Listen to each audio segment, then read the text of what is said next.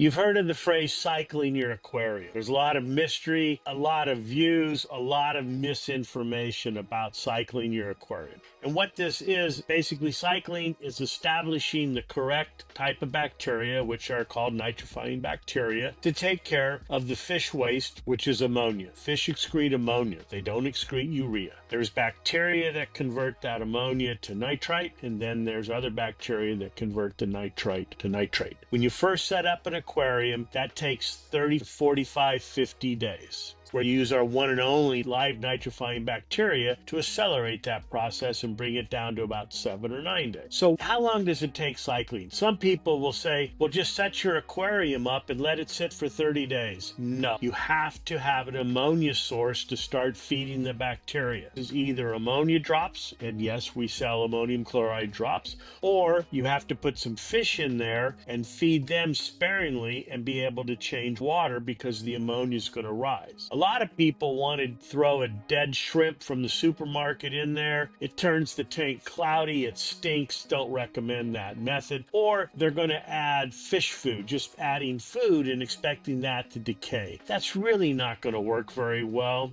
So either fishless with ammonium chloride or with fish and feed sparingly, that way the fish will produce the ammonia. For this and other directions on how to cycle your tank, follow us at Dr. Tim's Aquatics.